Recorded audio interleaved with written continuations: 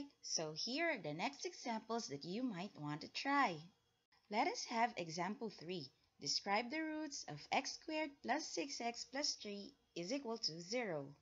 Following the same steps, we have step 1, a is equal to 1, b is equal to 6, and c is equal to 3. Step 2, substitute.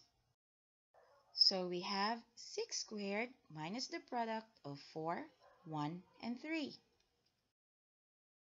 6 squared is equal to 36, and the product of 4, 1, and 3 is 12. So we have 36 minus 12. And that is equal to 24.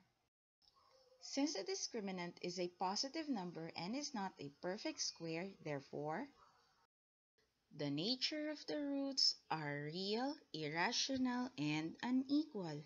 This can be checked by determining the roots of the given quadratic equations using any of the methods of solving quadratic equations. For the next example, I will give you time to solve it on your own. So, describe the roots of x squared plus 2x plus 5 is equal to 0. I guess you're ready? Here is step 1. Step 2. By substitution, we have...